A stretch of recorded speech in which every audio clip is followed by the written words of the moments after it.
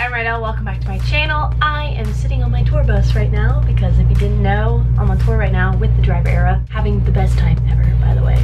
Thank you everyone who's come out to all the shows so far and who's coming, etc. All your support. I love you guys. Anyways, today I thought I'd show you guys how I edit my Instagram pictures because I've been seeing a lot of comments about it. You're like, what filter do you use? Blah, blah, blah, all this stuff. So I have my apps ready to give you all the deets. Here we go. Wait, I gotta screen record this. Let me make sure I'm ready. This is such a handy tool, by the way. Okay, screen recording is working. So I have a folder here of all my photography apps, and I just have 2 pages worth. Well, I'll just do a little overview of each of them. Afterlight is great. I haven't used it in a while, but it used to be my go-to.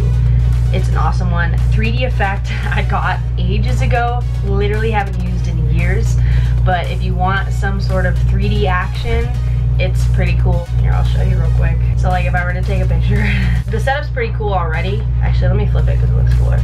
So like, if you're looking for an artsy thing, oh wait, that's recording, oh my gosh. If you're looking for an artsy thing, oh wait. There it is. Anyway, so that just looks cool if you want something trippy. Last night when I was organizing all my apps to do this video, I was like, oh my gosh, I totally forgot I had this. So I need to use it more often, I guess. Lomograph is tight. If I go in, let me go to my favorites, pick a random picture. A lot of people were using this early on if you wanted like the date stamp, ready for band. Really?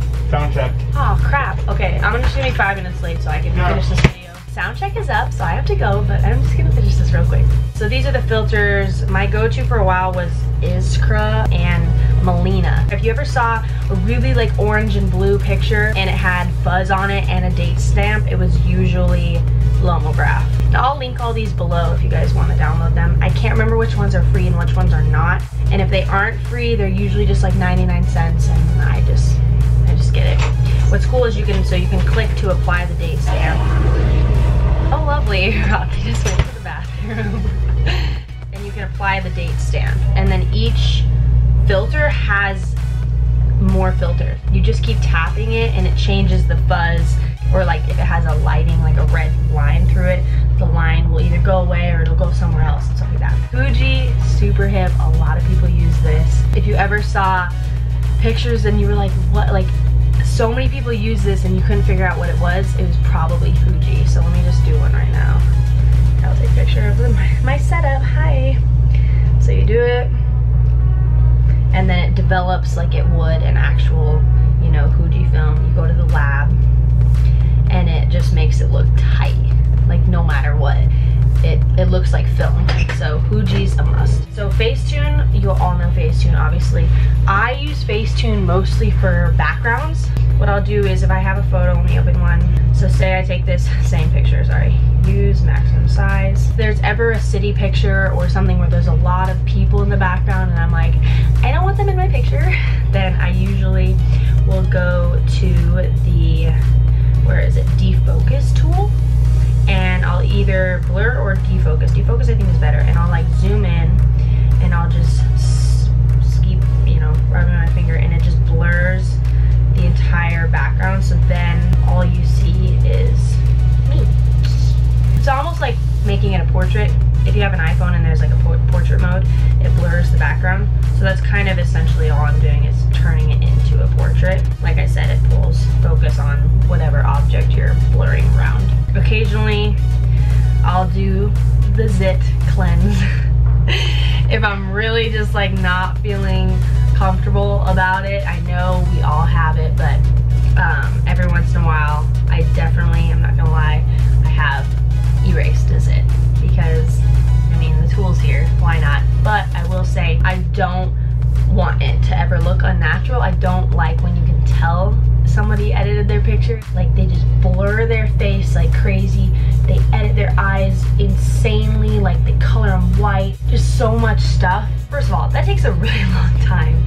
Second of all, then when people see you in person, it's like, whoa, you do not look anything like your Instagram. Like I want it to look real. Kira I love. If you have not ever used Kira, it's amazing. It basically just makes things sparkle So like, woo, see how everything's sparkling, sparkling, sparkling. And then there's different ones. There's twinkle, so it makes them all colorful ones. And this one's kind of an airy, like blur. Anyways, this, oh, Kira, I would definitely get. On to the second page. The second page of my photography folder I actually use the most. Visco is my favorite editing app. I paid for the like premium one. That way I could save presets. But when you see my Instagram pictures, they're pretty much all the same filter. I'll just adjust accordingly. What I do is I'll take this picture of me and Vanny. You go to this little round button. I have my presets here that I've saved. One of them I use for my Rydel's Tea Party account, which is more like pink tone. A lot of you were asking me, I think it was over the winter, I had all of it was like extra pink sort of filters on my clothing line account, and you guys were asking about that, so I'll show you that one. It's AV8 is the filter, and then I always add a little bit of grain to every picture. I just think it looks cool, and that's it. But what I do is I turn the filters down.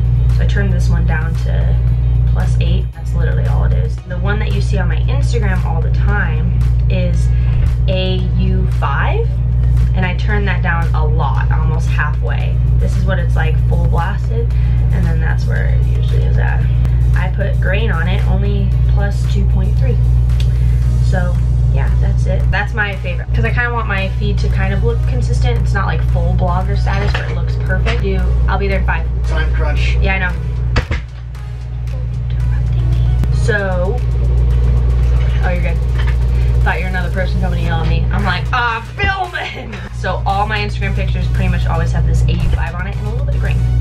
Boom, done with that. And the best thing about this is after I edit one, if I adjust things accordingly, I can copy and paste those to all the other pictures so they all look the same. Same with this one, it's the, what is it? It's the, yeah, AU5 with a little bit of grain. Easy, easy. Okay, now the best thing, the best apps for stories that I have found is Unfold and Story Art. Story Art I use the most. I just got Unfold, so I'm kind of new to it. I'm posting product shots of like stuff people have gifted me or whatnot. I'm usually using this Story Art stuff, and then you've seen this yellow one a lot. It's super cute, super easy. You can add videos or pictures in it, and it just makes it amazing. And then Unfold's really cool too. Sort of same thing. Has a layout. You have pictures, and it's so handy to have.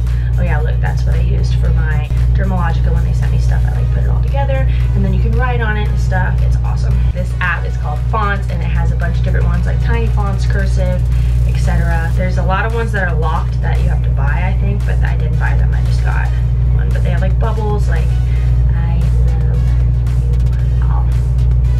Yay. So anyways, I have to go to sound check, but I hope that helped. Let me know if you guys need anything more specific or something. I'll try to touch on it in another video, but I'm gonna run to sound check. Thank you guys so much for watching. Have fun editing your pictures, and I'll link all the apps and stuff below. Like, comment, subscribe, all that good stuff. I love you guys, and I'll see you next time. Bye.